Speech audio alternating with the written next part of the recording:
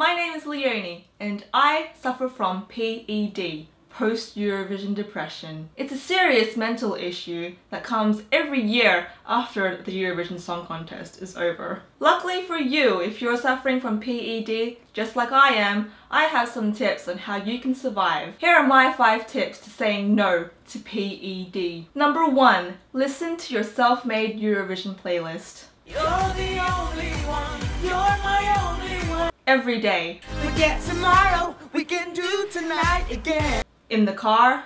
You're my lover, undercover. In your bed. Undo my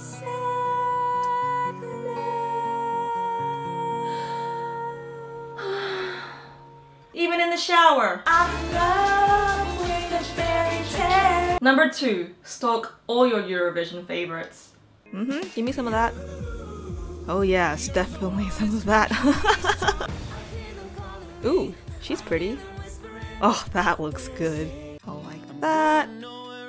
Definitely love that. Let's zoom in on his face. That's right there.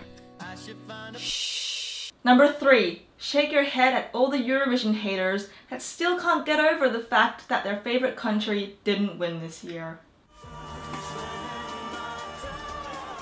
I'll give that a like. Your old song and should be disqualified. Haters. It's about the experience, people! For shame, wench! Number 4, become fully immersed in planning how on earth you're going to go to Europe to experience Eurovision live next year. Gonna go and look at Ukraine. High degree of caution. Do not travel. Whatever. I'm gonna buy tickets anyway. Kiev, yep. Let's see, May. Oh, darn it! It's too early to buy tickets. Rats. Number 5, rewatch Love Love Peace Peace because it's the best thing that's ever come out of Eurovision, duh. Peace, peace, love, make it unforgettable. You will be the best.